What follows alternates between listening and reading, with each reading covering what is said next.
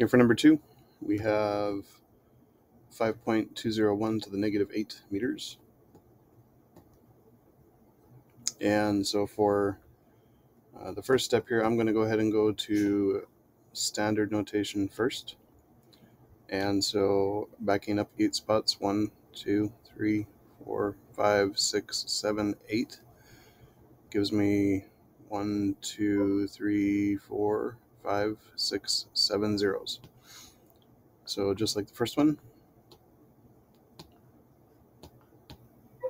So we've got 0.1234567 zeros, 5201 meters. And then in engineering notation, we will go in swoops of 3 to the right. So 3, 6, 9. And so we're going to have 52.01. Okay. 52.01 times 10 to the negative 9 meters. Then the SI prefix for negative 9 is nano.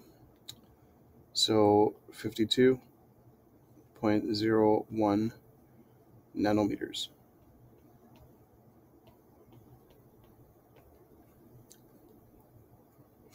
And then lastly, the symbol, 52.01 N meters.